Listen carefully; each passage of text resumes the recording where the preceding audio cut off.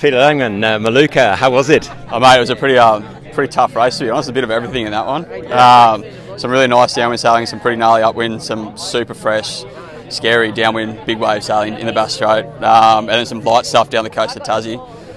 Pretty happy to get the result we got, to be honest. And you brought a bunch of mates with you as well. Yeah, a couple punters with me. they did pretty well considering. Did they? Yeah, no, they went really well. A couple of them was their first time out the heads, so yeah, pretty great experience for them. What an introduction. Yeah, exactly. Only one way to do it, isn't it? Throw them in the deep end. Absolutely. Yeah. And not too much seasickness and things? A little bit on board, but nothing over the top. So nothing we couldn't deal with. Involved in the rebuild of this boat, is that right? I am a shipwright. The rebuild was a little bit before my time. I was still in high school, so I was watching on with an eager eye. But yeah, I wasn't so much part of the rebuild.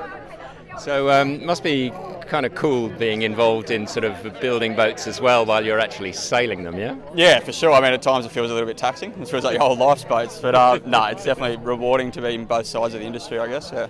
And just tell us briefly the history of Maluka. So Maluka was built in 1932. She's 90 years old this year.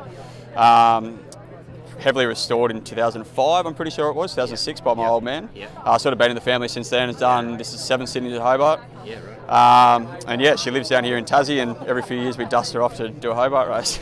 And just one last thing, what was the highlight for you in this race this year? Definitely crossing the finish line. It was, you know, the whole aim was always just to get here, just to make it in one piece, and then we came around Tasman and I checked my phone and saw that we were in front by 1 minute in our division, so I thought, oh, we've got to start really taking this pretty seriously for the rest of it. So the last 6 hours have been pretty stressful. So to get here and be finished and get the result, yeah, we're stoked. Division win, that's pretty cool. Yeah, frothing. Yeah. Thanks so much for your time. Thanks, mate. Cheers. Thanks, Appreciate Peter. it. See you. Thank you. Well done.